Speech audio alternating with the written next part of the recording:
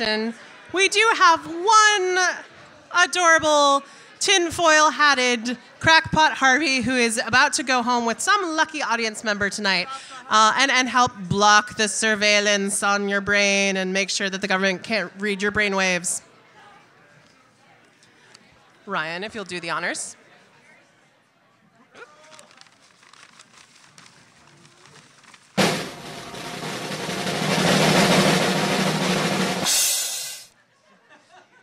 Thank you, Steen. Our lucky winner tonight is Quintessa.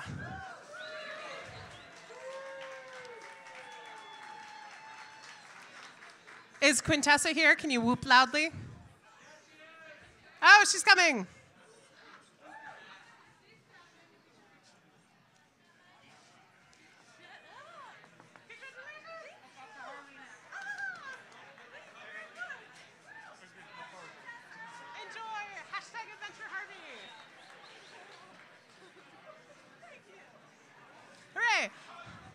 And next, a friend of Odd Salon to talk about another project you may be interested in. Hello, I'm Ryan. And I've said this before, and I will say this again, and I will stand by this assessment. I am probably one of the most publicly naughty members of Odd Salon. Publicly. Publicly. I can prove this because every month I bring that naughtiness, that delicious, delicious filth to your ears with the Dirty Talk Game Show. It's a chance for you to see 4 panelists fighting each other in the clock with nothing but their tongues. That's right, their tongues on display for your amusement. Do you want to see the Dirty Talk Game Show? Do you want to see the Dirty Talk Game Show? The next show is July 23rd at Code Word. What did I say? July 23rd at Code Word! The Dirty Talk Game Show.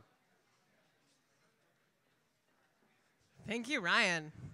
And now, to continue our evening of crackpottery, we have more pseudoscientific theory gone awry. Please welcome to the stage Crystal Riley to talk about the failed theories of the ether.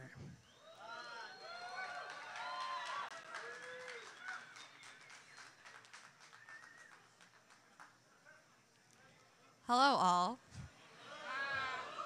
I see that people are still wandering around. Do people want to sit down? I mean, I'm about to say some cool shit, so. I'll pull this down a bit.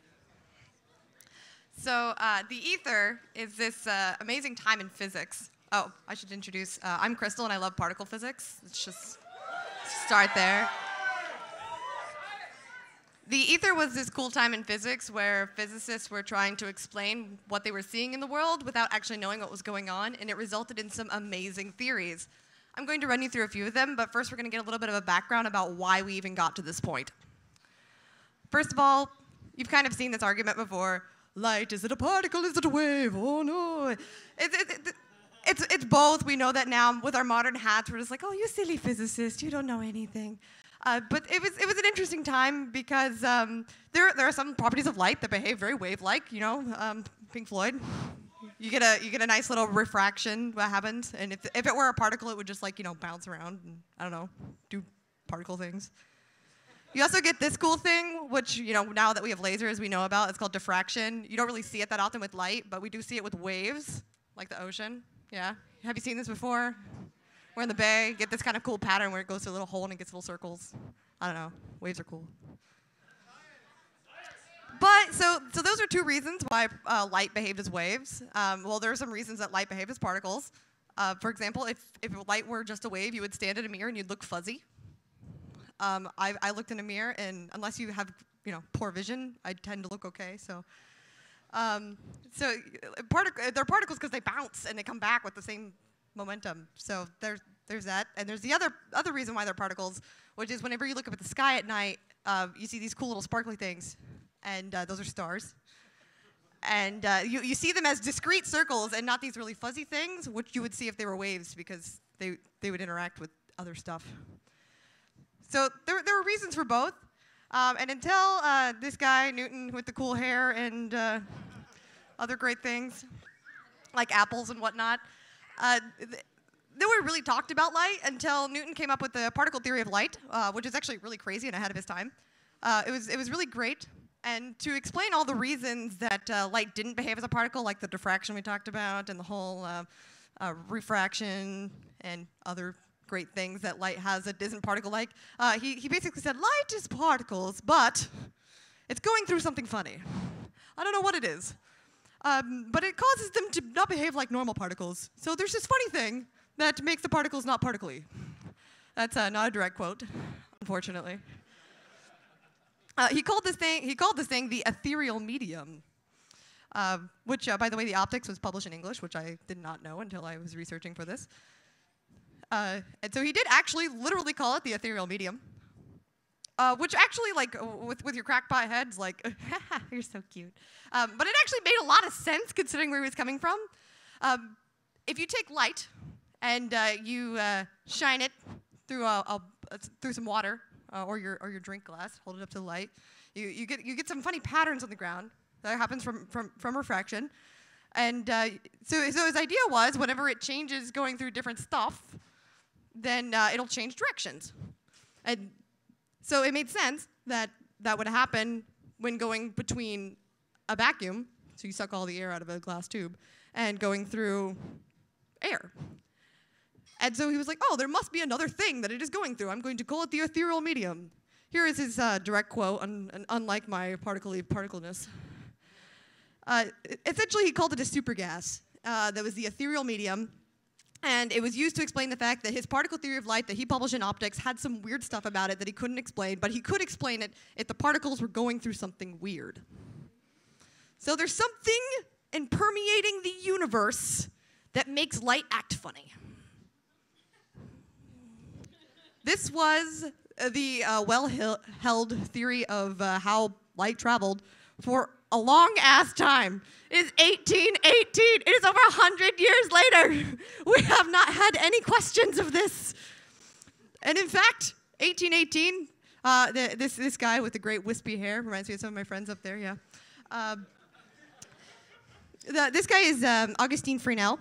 And he's kind of the first to really talk about light as a wave. Before then, nobody really talked about light. Then Newton was like, it's a particle, bro. It just travels through funny stuff. And then Fresnel was like, no, it's a wave, and let me tell you why. He thinks it's a wave because he studies polarization.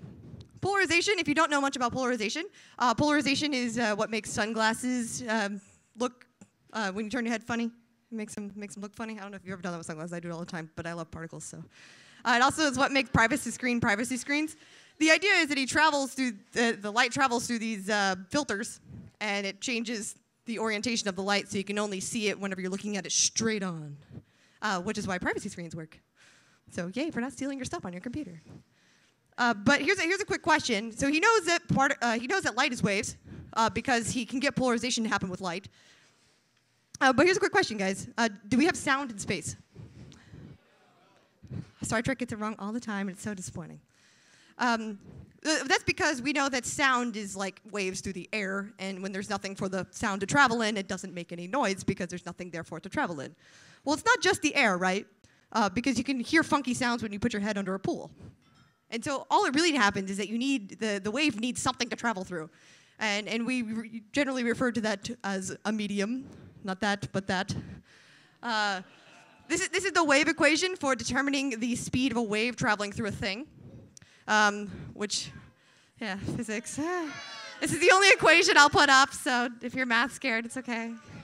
So this says the speed of a wave is dependent on this funky M letter, which is a mu, which is representing the density of the thing it's traveling through. That's a necessary detail. All you need to know is that it was hot stuff in physics to figure out what mu was. We need to know what mu is because we think there's an ether, there's a thing that light is traveling in, and if we know mu, then we know the speed of light. Big deal. It's 1818, guys. We don't know the speed of light yet. So the ether is getting a lot of scrutiny because they're trying to figure out what the speed of light is, but also because just like in the 2000s when everyone thought Wi-Fi was frying their brains, everybody thought the ethereal medium was making their children something. I don't know, it's 1818, and crackpot theories have existed since the beginning of time, as we've learned from these talks. so long story short, everyone's talking about the ether because either you're someone who believes that it's making your children sick, or you're someone who's trying to figure out the speed of light, or you're frying frog legs. So there's this guy Poisson who's like, whoa, Fresnel, there is not this crazy medium that light is traveling in. Otherwise, you would get this crazy pattern when you shine a laser through things. And that's complete nonsense. Obviously, he's a very pompous guy, because this is a direct quote, which I love. I love when physicists get nasty. And basically, his point is that you would get diffraction with light if light is a wave, and there's no way that's going to happen, because you're going to say there's light where there's not. And so Fresnel runs the experiment, and sure enough, he gets this nice little pattern. Cool. Light is a wave. He's proven it. It must travel through something because there's no sound in space. And so we obviously have something that light is traveling in. Well, let's be real. Let's think about the implications of this. There's either an ether wind, or there is ether dragging. Let's think about this for a second. Ether wind means that there is something in space and the Earth is going through it.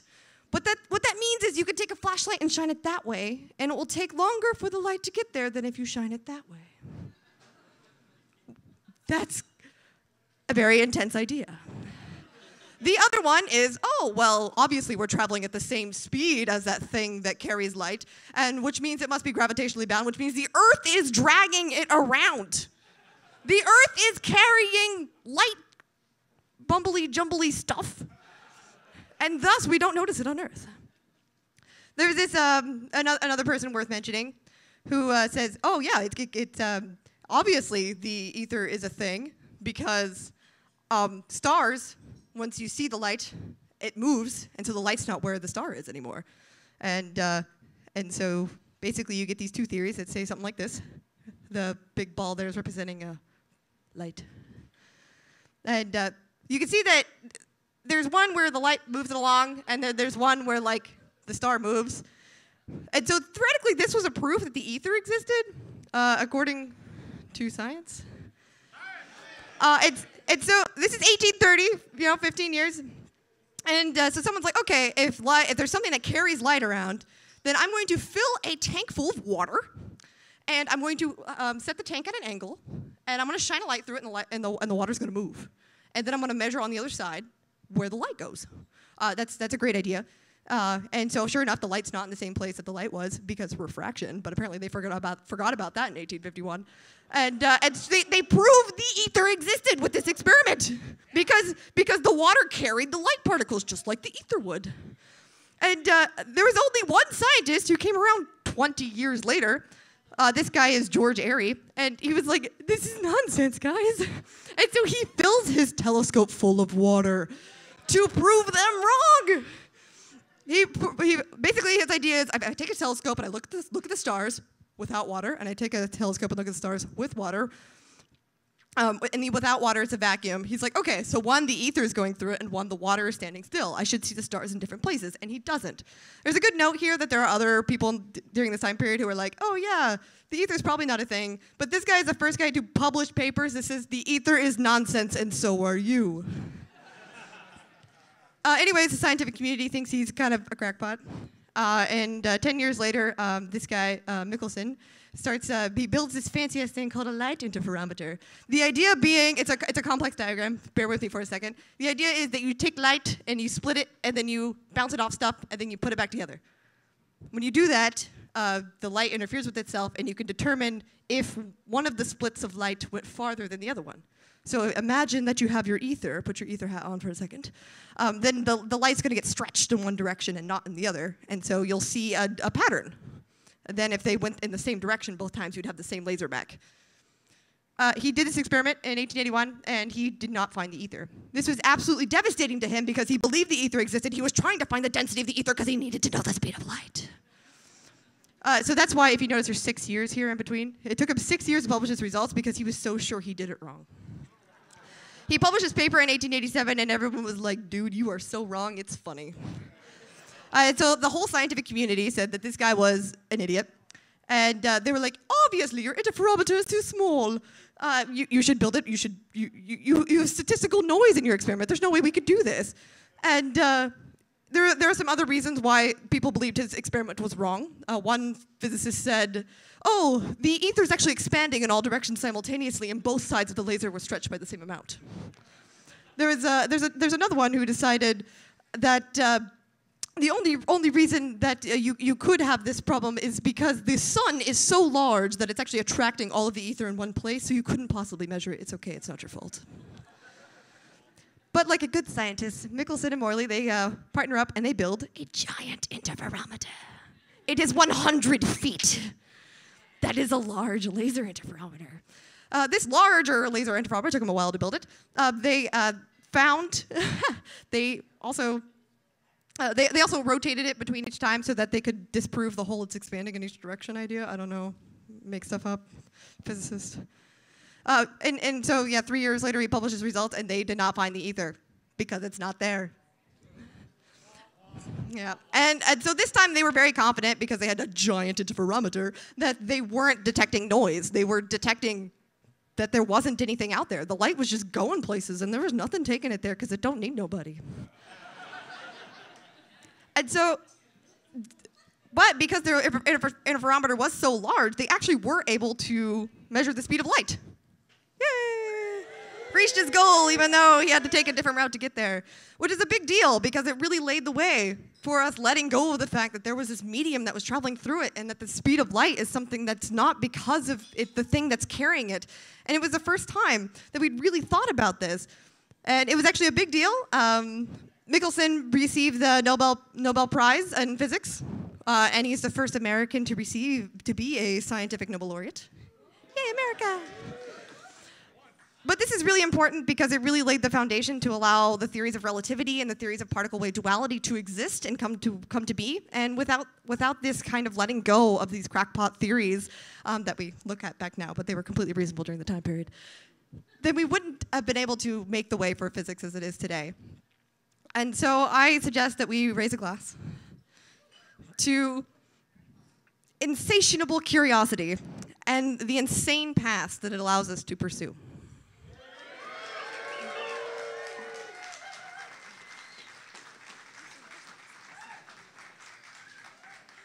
Oh, ether, I want to believe. Thank you, Crystal. That was indeed some cool shit.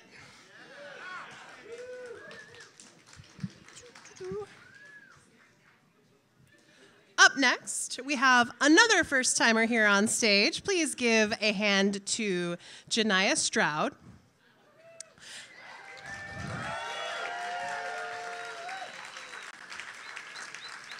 She will be talking about literal cracked pots with Kintsugi, illuminating the beauty of a cracked pot.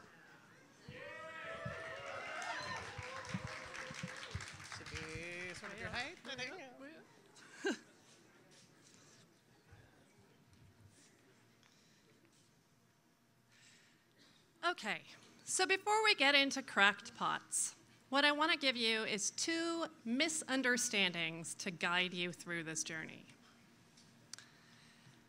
The first is a story about uncracked pots. It's a story that Tatsuya Shimaoka, this potter, told at every workshop he gave in the States. He would say, "A man pulls a pot out of the kiln. It is gorgeous, it is perfect. He gets excited and starts to run it over to his neighbor, but on the way there, he is overcome with shame so that it brings him to his knees. He returns home and carefully paints a crack on the pot. He then presents it to his neighbor, who declares it an honorable gift. Shimaoka would then turn to the room and say, 'Once you understand this, you understand Japan.'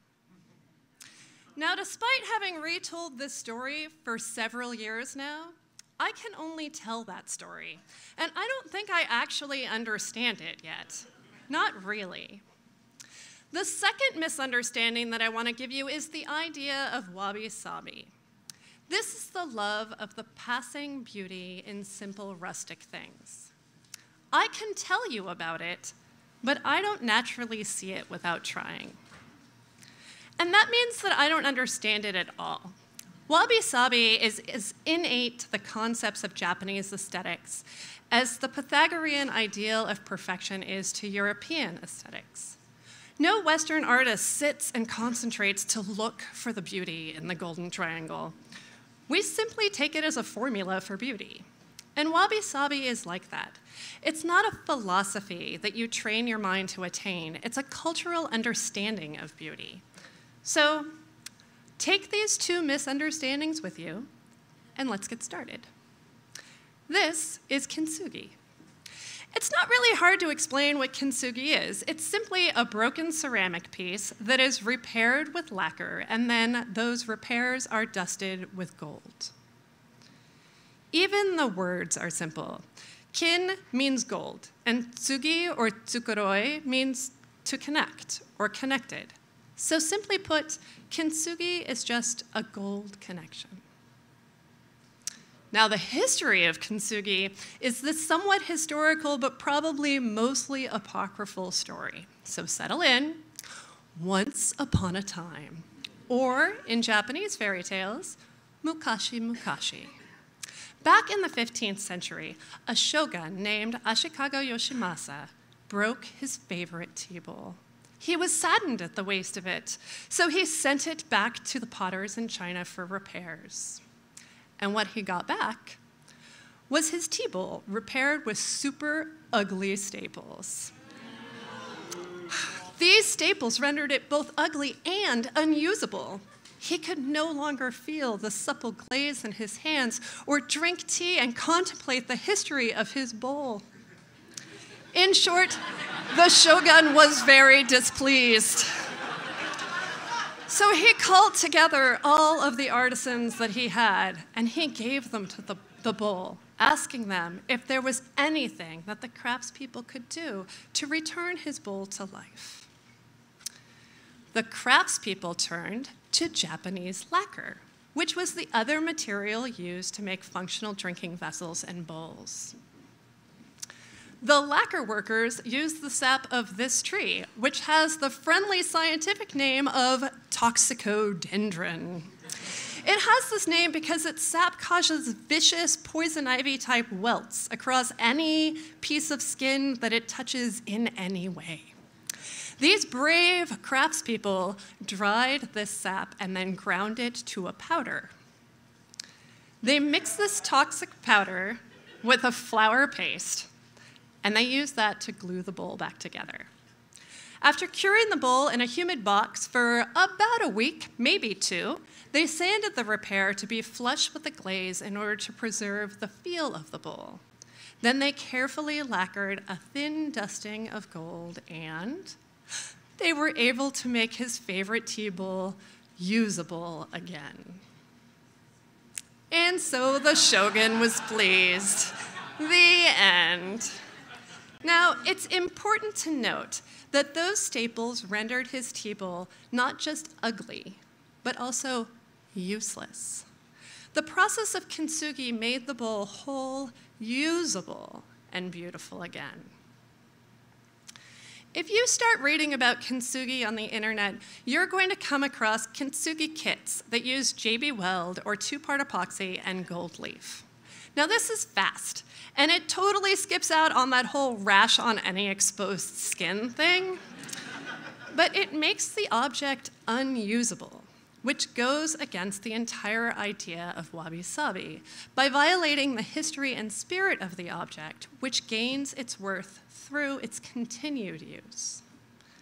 So much like the story of the perfect pot, this philosophy of kintsugi is easy to talk about, but hard to internalize.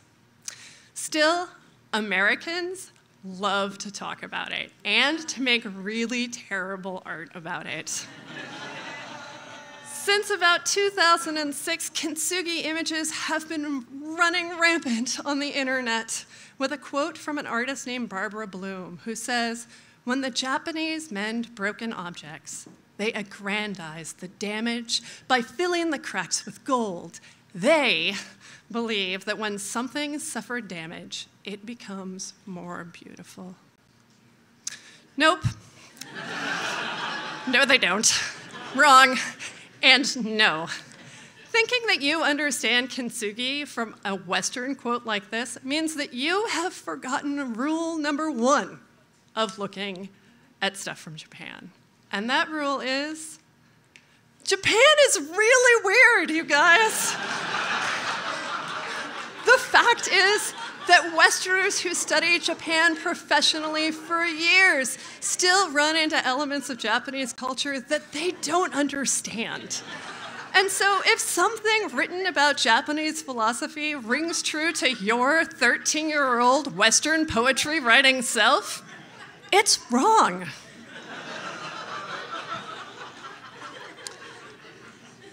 An aesthetic based on wabi-sabi doesn't talk about gilding flaws in order to accept them. They were never looking for unflawed perfection to begin with. Instead, they see worth in the history and the story and the function of the object. In a Shinto country where rocks, trees, and ponds become some of 8 million gods, a physical object that's been here for a while is a powerfully spiritual thing. To repair, then, isn't so much an act of elevating the flaw to beauty as it's an act of caring for the spirit of the thing, of not wasting the history of something, but instead continuing its story. This idea is so ingrained in Japanese culture that it almost seems like it wouldn't travel very far from their islands.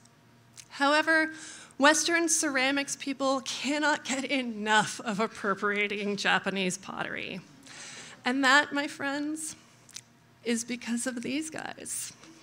From 1952 to 1953, Bernard Leach, a British potter, brought a potter from Japan named Shoji Hamada all around Europe and the United States to talk about what real pots are. The main thing that Western potters took from this, well, the 2 main things, are 1, our pots should look pretty Japanese. And 2, you should never charge enough for a pot to make a living wage.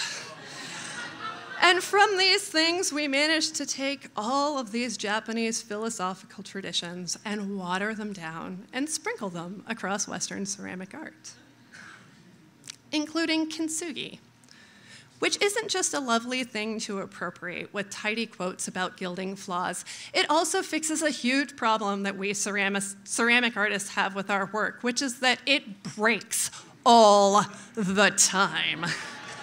Now with Kintsugi, we can just use some 2-part epoxy and some gold leaf, and not only have we fixed it, we've added a whole new layer of meaning. It's become a way to say, I know I broke it, but I'm going to put it on display anyway, and we're not going to talk about the fact that it's broken other than to talk about how that makes it more awesome.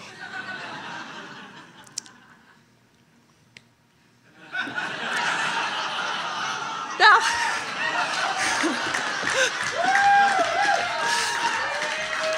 you guys, I'm not saying that people can't make this kind of art.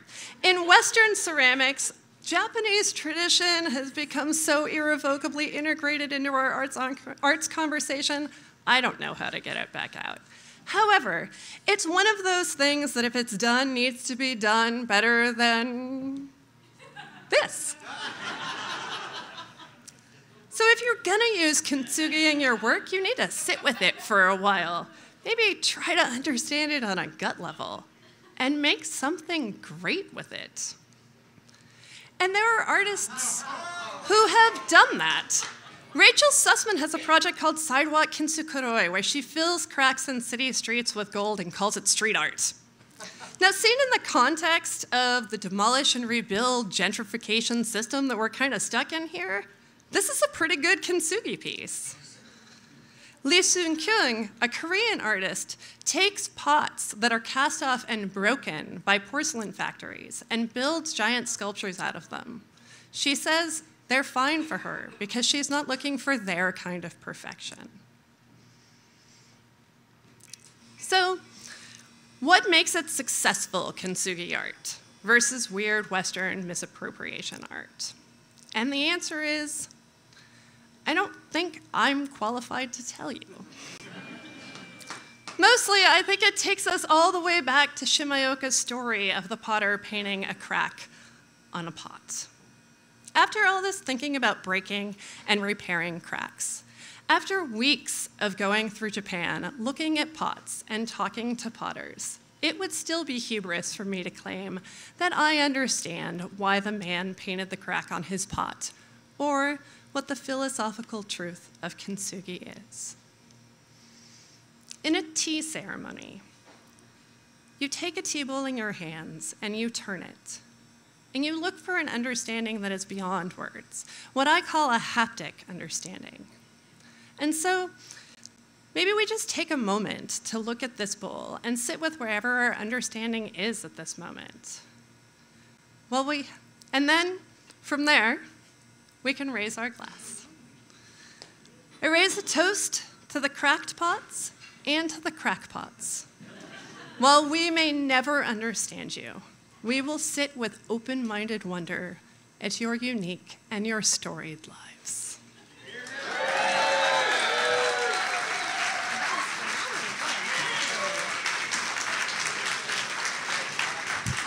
Wow, thank you for a story of really cool art. Continuing the story of really cool art, we have fellow Michael Sollazzo, who's going to tell us about God's architect, Antoni Gaudi, and the Sagrada Familia.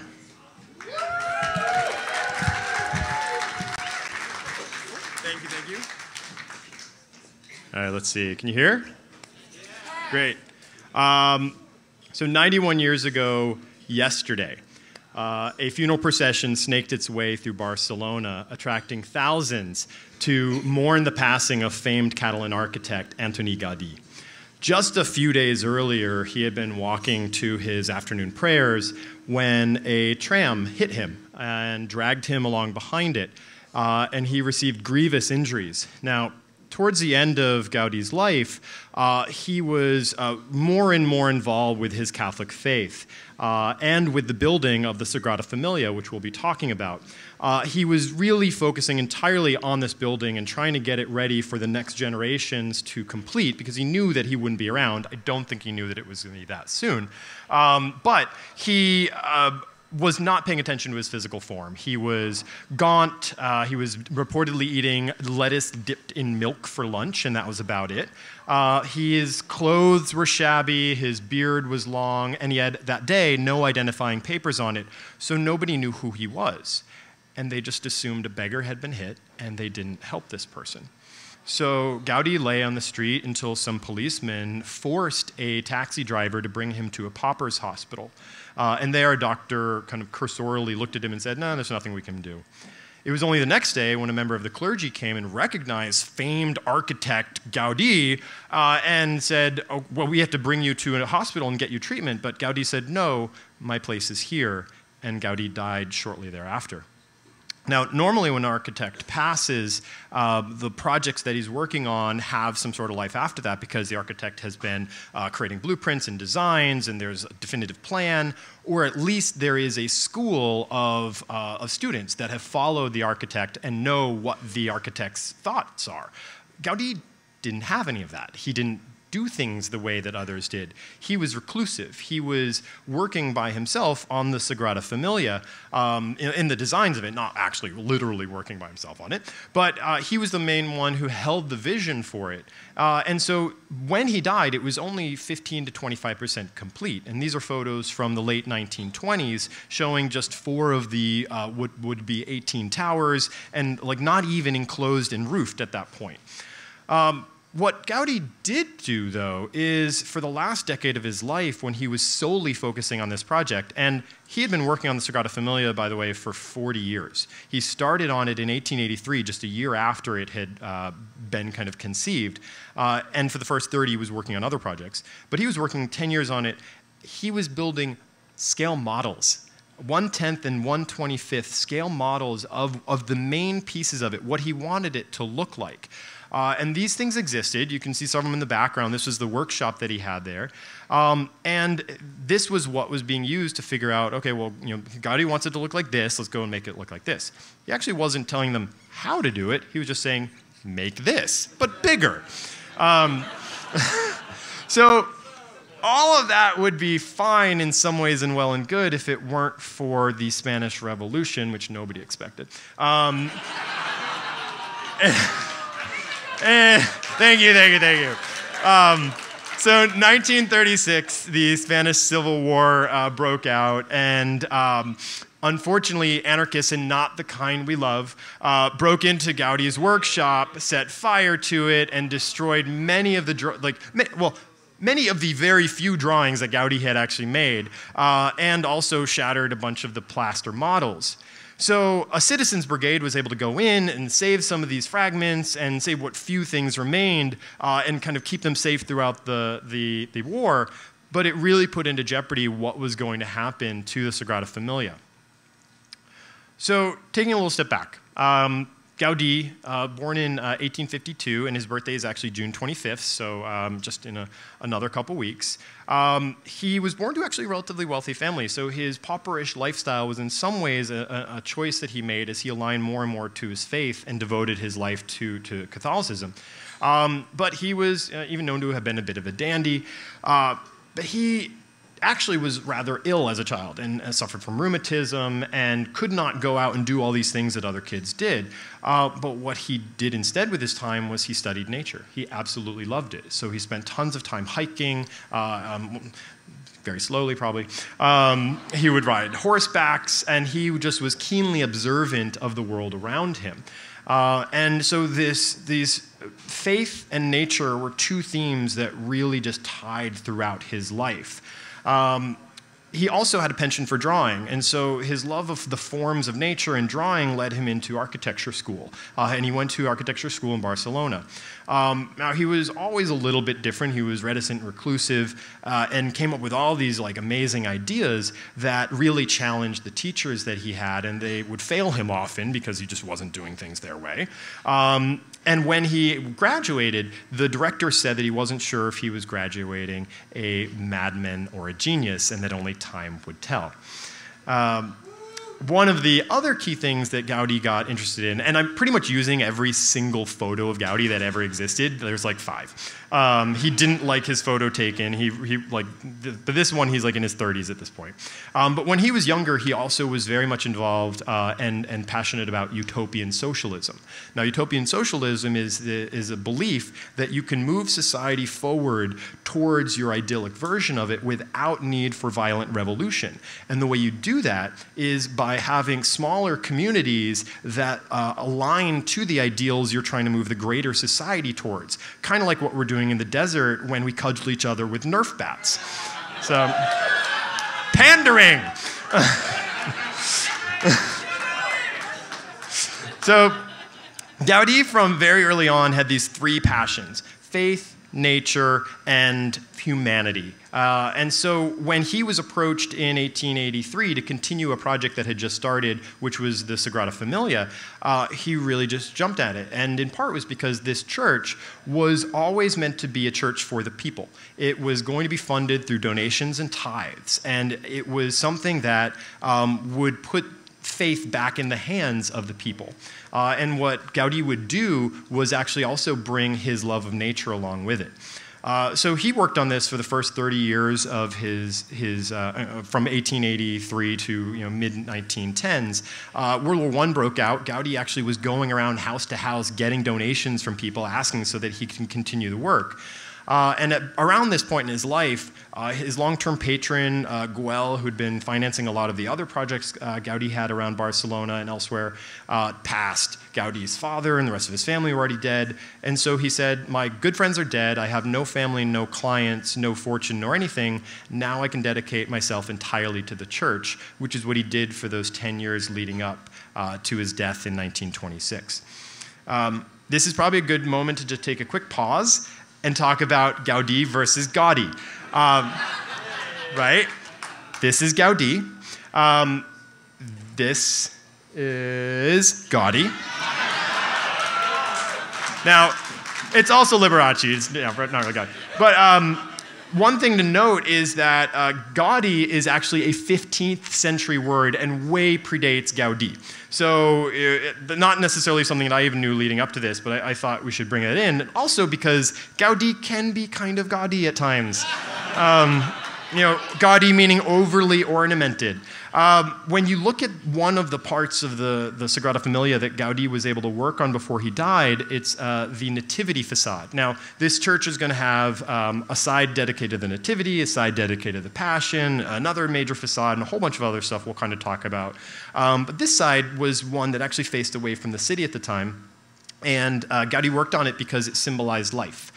It was actually aligned to the east, to the rising sun. It symbolized Christ's birth. So Gaudi brought back in the symbolism of nature along with his faith and tie that into this building that was a building for humanity. So this was pretty much the perfect project for this person. And what he also did, too, it wasn't just all these biblical stories that he threw in from his faith. He threw in all these natural elements as well. He has a tortoise and a turtle at the base of pillars supporting these giant structures that are representative of both sea and land. There are chameleons to represent change where other things are all fluid. It actually looks like the entire side is melting in some ways because it's representative of life and movement and change. Now, this whole side was basically constructed under Gaudi's oversight and saw quite a bit of it before he died. But and we're about to that point now where they're trying to figure out, well, what do we do? The war is over. It's World War II is over. It's kind of like heading towards the late 40s, early 50s. One of the things that happened is there was some more interest in the Sagrada Familia and finishing it, and part of it was because of other famed Catalan artist and Salvador Dali. Dali loved this, shocking. He called it a gigantic decayed tooth full of possibilities, or a tactile erogenous zone. So that all of the interest from Dali and all these other things, like the war over, people were like, okay, we're ready to recommit to this, and they started moving forward, and they were trying to figure out what did they have available to actually do this. So the fragments came out, the drawings came out, and what they were able to find is a few things that had led them forward, including a photo of the drawing that Gaudi had made of the Passion facade, the one that would face west, that would represent death and fear. It looks like bones. It's gaunt. This is why Gaudi didn't want to start with this, because he thought it would make people afraid and not want to continue it, and he was probably right. It's sort of Geigerian, or like a xenomouth maw. The rest of the structure, still in an artist representation here, is going to be huge. It's going to have 18 giant towers, 12 for the apostles, 4 for the evangelists, the giant one for Christ. But the second tallest one, or the one, there's a debate about whether it's going to be second tallest or about the same height of the evangelists, is representative of Mary. And the interesting thing about this, too, is the sign for it, when I visited in 2015, called it Estela Matutina, which in Catalan means the morning star. So this is tying in Lucifer and all these other things that are kind of these sort of pagan concepts, but are also very natural ones. So Gaudi is finding ways to incorporate symbolism across multiple styles, multiple faiths in some ways, finding the root of Catholicism from whence it had been severed centuries ago. What he also did have, and that was survived, were these models that he had created using hanging birdshot, which is the one on the left up there. Now, Robert Hooke, back in 1600s, had identified the ideal structure of a suspension by actually just hanging a chain. The gravity will tell you this right here. If you hang this, we'll actually show you this. If you flip it over, that's the ideal supportive arch that you can build. Gaudi was the first person to take this out of suspension bridges and put it into common architecture. And this was one of the key design language that he incorporated in many of his works. But it took actually a little bit longer to identify the other key components of Gaudi's work that actually helped in the finishing of this, which were that he pretty much solely used ruled surfaces. Now, ruled surfaces are these mathematical shapes that require just straight lines. You can make all of them with just varying straight lines around planes or points. These are paraboloids, hyperboloids, helicoids, which are basically saddles or cones and spirals. Gaudi found this language by just looking at nature, which he viewed of as his God's work. So Gaudi took this, put it into his models, but didn't really tell necessarily everyone about it. And it took actually some other engineers coming in and being like, oh, these are all just these shapes. We can use, and this is now the late 70s or the early 80s, we can now use computers to actually start modeling all this and figure out how we're going to build what Gaudi designed by hand decades ago. So by this point, also with CNC machines and 3D printers, they're able to start completing stuff. So in 2015, the Passion facade is pretty much almost done. And it's that, kind of, not everyone likes it, let's just say that. But you're not meant to, that's kind of the point. It's a death and it's fear and it's meant to challenge you in a lot of ways. But the inside is absolutely stunning. So what Gaudi was able to do when he used all these structures, which are basically perfect structures that he used by looking at trees, he's able to put all the pillars that just branch out at the top. And really, you need modern technology to figure out how to do this. But it supports the ceiling. And you don't need buttresses, which you need in other classic Gothic cathedrals and basilicas. So you have this incredibly light, open, airy space in this ridiculously heavy, massive structure. The other thing that Gaudi did was he basically stipulated what colors should be there. So this is just light coming in. Yes. We're playing Where It's Wilder with the Babadook a little bit. So you have light streaming through and the painting as the sun moves around. You have these giant organs all throughout the place. But Gaudi also stipulated that the higher points would actually be clear light so they wouldn't affect the way the ceiling's painted. Because the ceiling looks like this. So when you combine all of those ruled surfaces, you get something that looks like a canopy of trees with starlight streaming through. Gaudi made a church that was essentially his ode to nature, as well as to his faith, as well as to humanity. And he once said that the proof that Gothic works are deficient is that they produce their greatest emotional effect when they are mutilated, covered in ivy, and lit by the moon. So Gaudi found a way to just upstage all of that. So today, we are still about 10 to 15 years away from the completion of this. The ideal scenario is that they're done with construction by 2026, which would be the 100th anniversary of Gaudi's death. Already, it's taken longer to build this than it's taken to build the pyramids.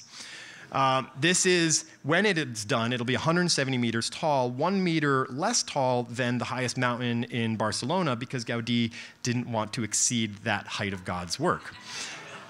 It is a UNESCO World Heritage Site visited by 3 million visitors annually, and it is still funded solely by donations and by tourism. So Gaudi is now up for sainthood. And so I would like to raise a toast to God's architect, Antoni Gaudi, and to his triple loves, nature, faith, and humanity. Thank you.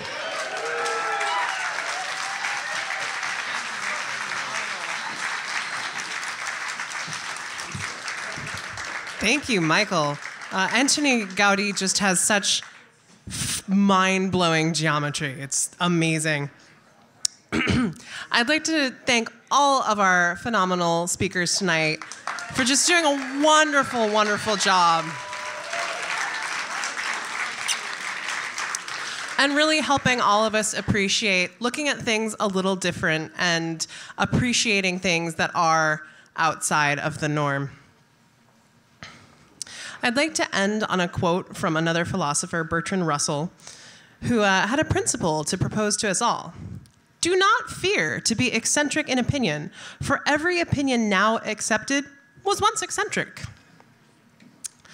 Now, we will be back in 3 weeks with Stolen. So I would like to invite Christian up to the stage. He is going to be curating this fine event, and he's going to give you a couple sneak peeks. Oh, he's blocked in. Talk amongst yourselves. Thank you, Christian. Hi, everybody. Yes, hi, my name is Christian Kajigal. I've been speaking here for about a year and a half, and I'm very excited to get to do my first curation next month on July 11th for Stolen. I have to admit, I'm going to kind of keep the sub-theme of Stolen a little bit of a secret till later. But I will tell you, among the topics, there will be grave-robbing pilgrims, Peruvians kidnapping a Spanish child, because why not? And the story of a 12-year-old African-American oil mogul who almost had everything stolen from her. So come back July 11th to learn everything about those folks and more. Thank you very much. Have a good night.